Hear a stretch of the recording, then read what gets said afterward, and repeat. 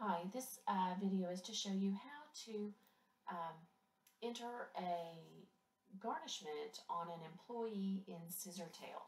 So the first thing that we would need to do is we need to pull up our employee, and so we can either type their name in either search box, or we can go to the team icon under My Team.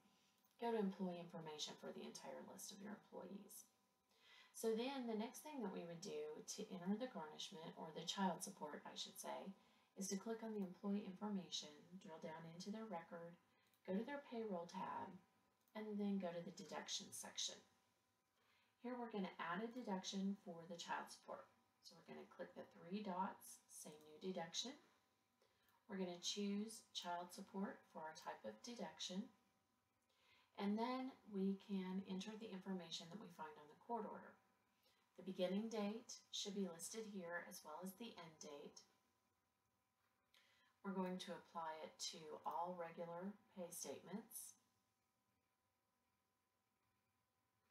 You're going to put the obligation date according to the support order, as well as the case number and the FIPS number if that's available.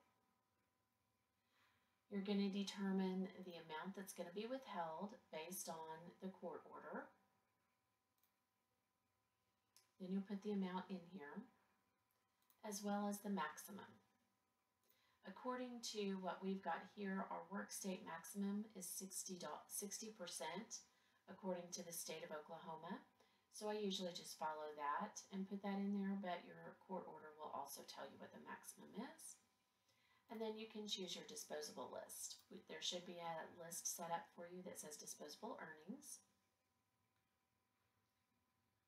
The frequency is every scheduled pay, and then you're going to select your state that this is going to.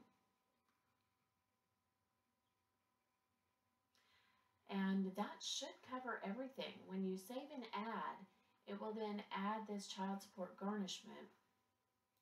I'm not going to put an end date on here because it's child support. It will go on until it's paid. Let's say the obligation date and a case number.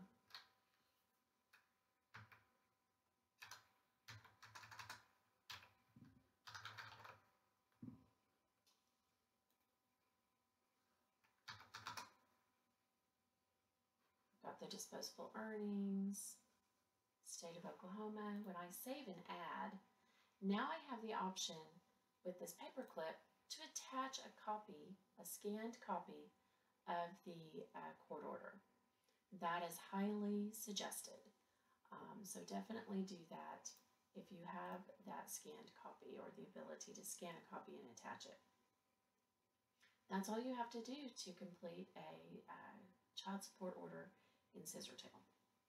Good luck.